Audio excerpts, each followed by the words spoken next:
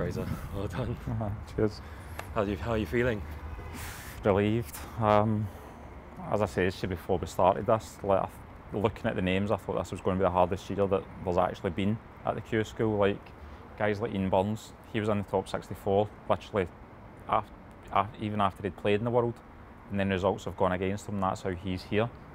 There's a lot of good players, like guys, ex-pros, guys that have literally just fallen off. It's so hard.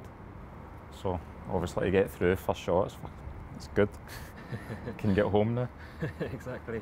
It seemed like that in that final match, that was like a pivotal frame in frame 3. You needed a few snookers. I need two snookers on the green. But he's left me the green, and if I pot green and brown, I'll need one on the blue.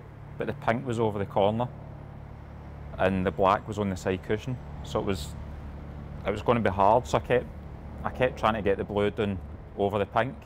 I got it close a couple of times, and you kind of get out of it.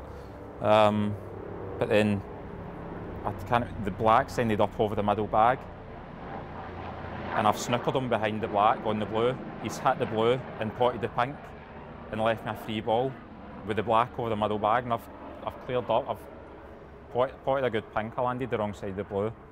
Potted a good long pink. So that was a big frame, obviously, like 3-0 or 2-1. It's a big difference in it. And you first turned pro in 2007. You've been on and off tour a few times. What do you think you need to do to try and cement your place in the top 64? I've been reasonably high before. Like I think the highest I was 67, 68 a few years ago. Things went wrong. I fell off the tour. Then I got back on 2 years ago. But then COVID hit. The clubs have been shut. I've not practiced for 16 months basically. I've been turning up to tournaments without playing and just getting pumped basically. So, which you kind of expect. You know what I mean? You think you're good enough that there's a chance you'll hit form at one tournament, but I wasn't. And eventually I got a wee bit of practice at Graham Docks, and I had a wee run in the Gibraltar, won a couple of games. Then I had a couple of weeks before the World, won a game in that, then 2 or 3 weeks before this. Obviously get through, so need to just start practicing now. You said you had a game with Maguire before you came in. The last day. Obviously they have their unit with McGill and Higgins. Yeah. Is that something have you tried asking if you can practice with them?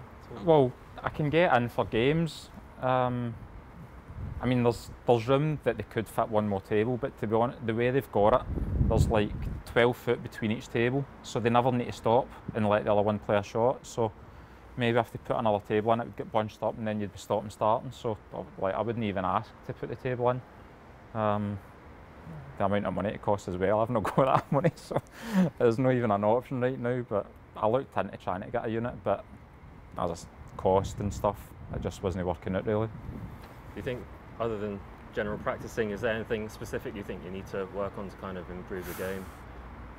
I mean, if I'm practicing, I'll get more games with him, because when I'm not practicing, I could still get games with him, but it would be embarrassing. Like, if I've not played in 3-4 weeks and I go and play John, it's a waste of his time and it's a waste of my time. I'm just going to pick balls out all day and I'm just going to be missing everything. So, like, as long as I can actually get practicing, I'll get more games with him, and then that will help me. Like, getting games with like John, Maguire, Graham, you can't really get any better than that. I mean, they're literally 10 minutes for mine. There's no one else, I think, would have that kind of standard that close, do you know what I mean?